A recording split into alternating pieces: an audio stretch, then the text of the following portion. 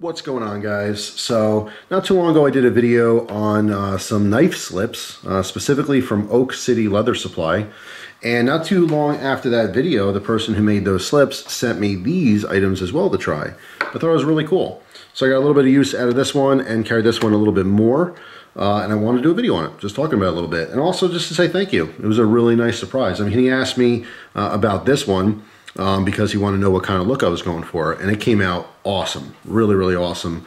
I love the red stitching, and also on the back I have some cards in this, and I'll talk in a second, you know, why I have this set up the way I do. But he also does a fabric on the back, so I have this kind of like brown paisley pattern.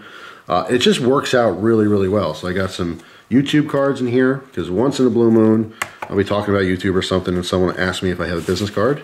And I do, and the website doesn't work anymore. But anyway, this is a little pocket organizer, not for my pocket, but for my car, for my console in my car.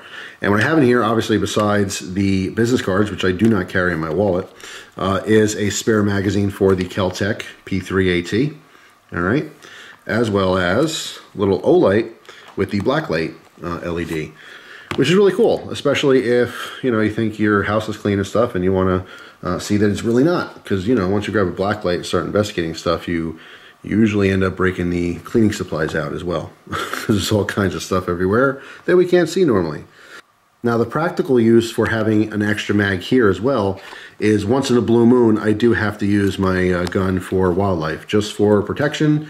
Don't want to get into details and stuff like that, but I will say that I've used it on some snake before in the past where it was kind of necessary. And in those situations, I was able to, you know, have a spare mag that I can put in the gun. So God forbid there was any kind of real emergency, I would have a full magazine count, especially important when you have such a low count on your rounds. But anyway, long story short, I really like this little pocket organizer. As well as this, he has a little Zippo holder. Now, it does not come with this chain. This is actually the chain from the extra, my first Victorinox knife that I got.